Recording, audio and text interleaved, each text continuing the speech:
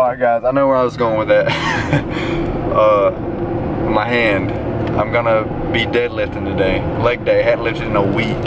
So, and that was, I think that week was back. So it's been like probably a week and a half, maybe close to 2 weeks since I've hit legs. And 3.5 weeks since I hit deadlifts, because I alternate deadlifts and squats every week. So anyway, super stoked for that, guys. I'm not sure what I'm doing with my training yet, guys. New thing coming, or I don't know what I'm gonna name this video yet, but I'm gonna be going over kind of how to do like a bulk like a pro, and not necessarily like a professional bodybuilder, but like a pro, like I'll be like the most effective bulk, right? So I'm thinking of experimenting with some rep ranges, switching up my training. No, not 100% sure yet, but looking forward to getting jacked, getting real swole on this bulk here. May run this bulk. I know a couple of you guys really love, for some reason, I don't know why, you love when I get fat. I mean, I'm not fat, but I'm pretty fat. You guys like to see me get up like 175, 180 for some reason. I don't know why y'all like to see me get fat, but maybe for the food or something, I don't know. I know a couple of you guys are kind of sad I ended the bulk a little bit shorter this time, but just abs, man, they complete the physique. But they're not the only, you can't just have abs. They complete a physique, but they are not the physique. But maybe in this video later, or in a new video, I'll be going over, you know, how to get the most out of a bulk. And I may run this bulk a long time, guys. I may get back up to that 180, 185, you know, just because that's when I made the most gains in my career. It's just when I just bulked all the way up like that and cut back down. That's when I, you know, made the most drastic change. So I don't know yet, guys. We'll see. Depends how I feel, you know. Last time I was getting those pain kind of in my lung or chest. I think that was because I wasn't doing cardio and steady putting on weight. So be smarter with this one. But anyway, guys, pulling up at the gym here, about to get these shirts done. Check back with y'all in a little second. Now, what's up, everybody? Out here under the deck. Beautiful atmosphere out here. It's, you know, it's been raining and stuff all day. Clouds are whipping by? I don't really know the right word for that. But super cloudy day, super rainy, but the temperature, the air feel is just amazing. But anyway, get to the point of the video here, the main point, how to bulk like a pro. You know, you really want to start putting on that muscle mass. For me now, I just went up, this is my second week at maintenance. Yeah, just started my second week at maintenance. It's Monday right now, so my weight's coming up though. So what you really want to do to maximize bulking, because I've done it wrong and I've done it right, and now this bulk, I'm gonna do it like a pro. I'm gonna do it again, like I say, like a pro. I don't mean like a professional bodybuilder on gear and all that. I mean do it the most effective possible way. If you're lifting natural, what's gonna give you the most gains, strength and muscle, you know what I'm saying? So what you want to do, you got to figure out your calories, okay? You got to figure out how many calories you want to be eating. Now, I'm probably not going to go over that in this video because that's a whole nother video, but if you don't know that, comment down below. I'll give you all the information you need. So, say you're eating at maintenance, right? Go up 100 calories.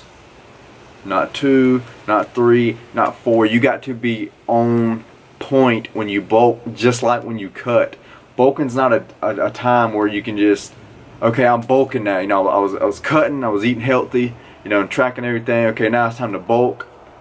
Yo, let's go get pizza. I'm ordering pizza. I'm drinking. I'm smoking. Now I'm, you know, getting the munchies. Now I'm eating candy bars. You know what I'm saying? Now you're eating everything. You're getting milkshakes now here and there. No, you don't do that, guys. What you're gonna do, or girls watch, I mean, everybody. What you do, if you're doing that, you're gonna gain weight fat so fast. Your body can only build tissue, your muscles. It has to build that. Think about a 16-ounce steak. That's 1 pound. Your body has to build all that tissue inside yourself. So you only can build muscle so fast.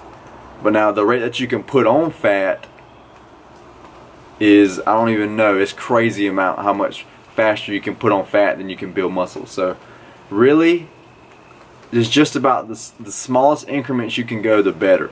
Now my goal for this bulk, and I'm basically, and here's another thing, the longer you can be in a bulking period, the better. Because that's more times you're building muscle, more times you're giving your body a surplus of calories. You know what I'm saying? You're going to feel better. Your strength's just going to keep going up. What you want to do, just say, like, I'll just use me for example. My maintenance is 2,700 calories. My goal, honestly, I would like to gain like 0.2 pounds a week. 0.1, 0.2. I would be absolutely happy with that. I know that's going to be so hard, but how I'm going to keep that in check, how you need to keep that in check, keep doing the cardio. Don't cut your cardio off. You need to keep those calories burning high. And just for your health, you don't want to just, now you're bulking, all I do is lift, all I do is lift. No. By implementing that cardio, it's going to help your lifting program. You know what I'm saying? It's going to help your body more efficiently pump blood throughout your body to the, it's going to help your recovery and whatnot. So what you want to do, now why I want to go so small, now here's the wrong mentality to have. Okay, I want to get to 185. And then you just try to get to 185 as fast as you possibly can. I did that my first time bulking. Huge mistake. Because again, you can put on, so you're just going to put on fat like crazy and not really gain that much muscle, and it's just a waste of time. You wasted all that time. Now when you're cutting, you're in a deficit that whole other time, you're not really making gains. As a natural, or as really any lifter, but I guess the juice does it for you really when you're in deficit and all anyway, you want to be in a surplus as much as you possibly can. And today, you're watching this, right this second, is the youngest you'll ever be. The younger you are, the more effective your body is going to be working, right? The faster you're going to be able to recover, the faster you're going to be able to build tissue. So the earlier you can in your career, be in that surplus, but do it smart. Why I say 0.1, 0.2, like really for a month, half a pound would be absolutely perfect for me. Half a pound a month. So now let's look at that. If I'm going to gain 20 pounds,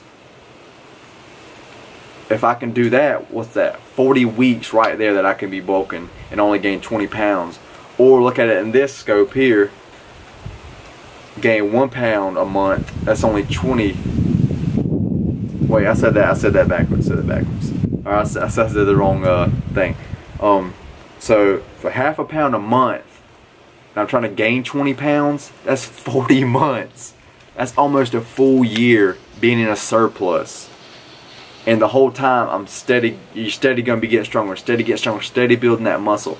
Or look at it like this, if you gain, that's going to be the best. This, now we're going to step back up to the least, another one would be the least. If you gain 1 pound a month, that's only 20 months.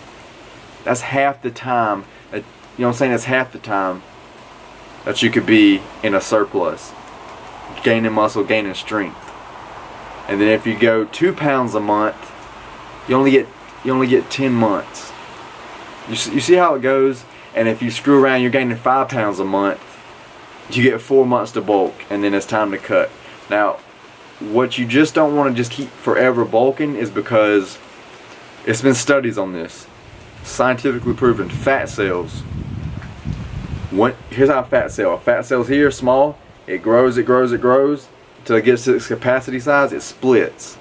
Okay, now it's 2. They grow. They split. It keeps doing that, multiplying. Now, you can multiply almost infinite, right? But when you cut, even if you're 50% body fat, you cut down like crazy, you're 5% shredded, you still have every single one of those fat cells in your body. They just shrink ridiculously small. And what it was saying, studying stuff, and I've heard other people say, like Greg Plitt saying, he used the analogy of like it's an empty closet. What I'm saying is, the more fat cells you have, the easier it is for you to gain fat back, because your body's already had it. It's already, instead of having to split and create another one, it can just grow. You know what I'm saying? So he uses it as it's the same kind of principle as muscle memory. If you worked out for a while, have muscle, you stop for a little bit and come back, you gain that muscle faster because your body's already done it before.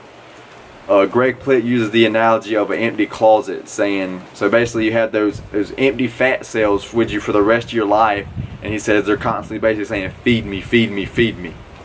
You know what I'm saying? That's what he says. So they go hand in hand. I don't even know if he knew about the studies then. I don't even know if they were doing studies then. Smart guy. But so you want to, the heaviest I've ever been is like 183. So that's, I'm never going to get over that again in my life. Now,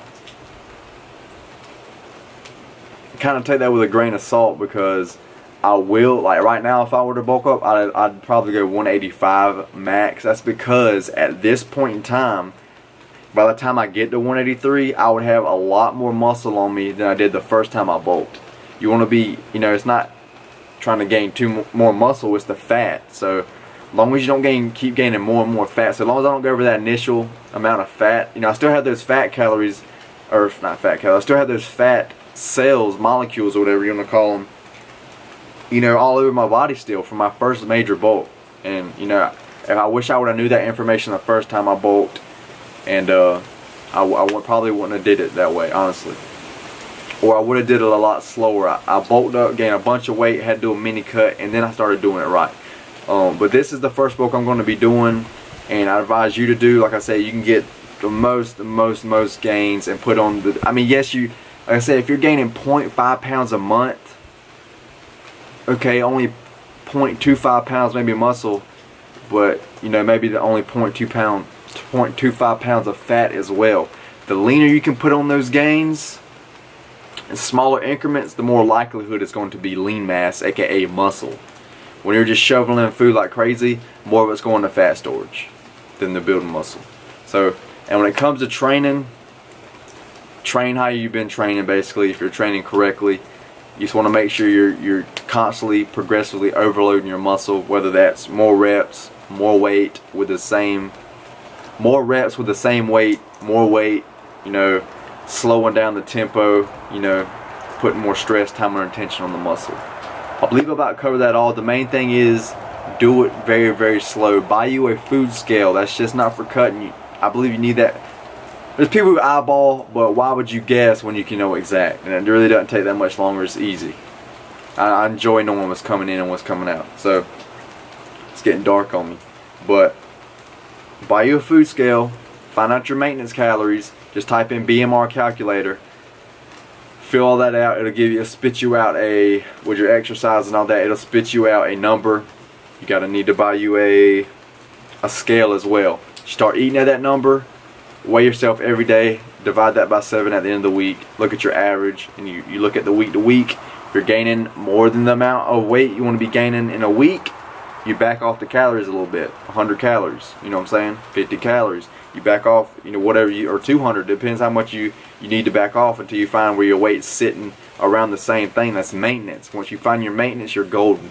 Then you know, okay, I can add this much to gain a little bit of muscle, you know, or drop from here and I'll be losing fat. You need to find that number. That's crucial. That's like the #1 thing when it comes to the eating calories. You have to know that number. It's super important. So the slower the better is basically the gist of the video. And you know, reps and all, yeah, don't be going 50s, but I've pretty much gained all my mass doing, you know, 15 rep goal days. I've been experimenting with, and every now and then I would do some 10s. Very, very rarely. 99.9% of my training has been 15 rep goals. So, you know, I'd say as long as you're 15 under, you're gaining, you know, as long as you're not doing 1s and 2s, basically you're going to be gaining muscle as long as you're hitting this progressive overload. I believe that's it for the video though. I just really wanted to say that, how to do a bulk like a pro. The main thing, do it slow and steady. You know, strength isn't directly correlated. I mean, strength and muscle size are correlated together. That how much like, it's not like if you gain 50% strength, you gain 50% muscle. It's a little bit off. You know, nobody knows the exact correlation. It's probably different for everybody. So form first in the gym, perfect form, and then progress with perfect form. And then you're getting stronger like that, you know you're adding on muscle. You just know. So slower the better. That's what I'm going to be doing this bulk. Really trying my hardest. And if you're, you got to be smart. You got to be able to adjust. If you're gaining too fast this week, you know, back off a little bit, a couple 100 calories or something, 100 calories that day. Next day, do an extra thing of cardio or something. You know what I'm saying? So that's basically the gist.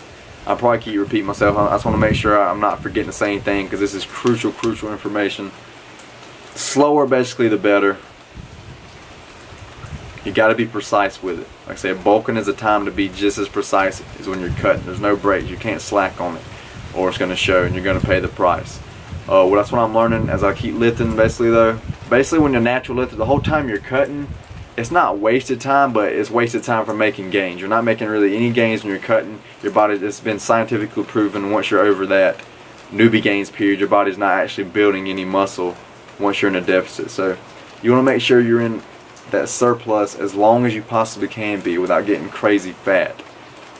So basically, the fattest you've ever been, if you've been super fat, you know, then you have a lot more wiggle room to play with getting up there. But if you've been a super lean guy your whole time, girl, your whole life, you know, get up to a certain amount of fat where you're comfortable with, and then cut back down, and then keep doing that. The longer you can be in a surplus, the better. The shorter you can be in a deficit, the better. Again, because you're the youngest today, so you're going to be building the most muscle and stuff today. So I'm going to end the video here. I know I repeated myself a couple times, but I just want to really make sure I'm getting the point across, and make sure I'm not forgetting anything. I believe that's it. If anything else comes to me, I'll come back and add it to the video. Stay happy, stay healthy. Go make y'all some gains. I'm going to see y'all on the next one. Peace out, everybody.